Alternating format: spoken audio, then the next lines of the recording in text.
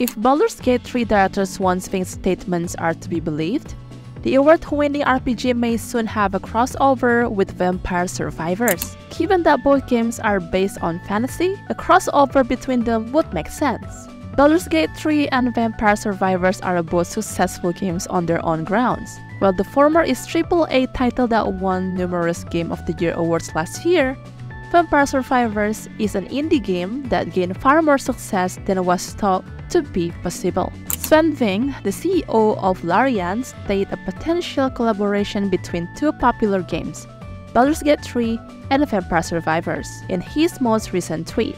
On Twitter, he created a poll asking if the two games should collaborate, with only two options, yes or definitely yes, signaling that the poll result was irrelevant to the real decisions, which appeared to have already been taken.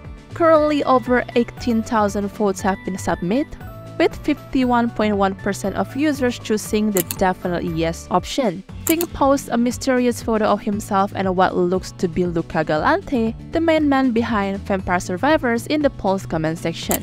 Following this, the message was bombarded by enthusiastic fans of both games. Some fans expressed their wish to see Astarion, an iconic Baldur's Gate 3 character in Vampire Survivors, and another user said that they would kill to play as Pepino in Baldur's Gate 3.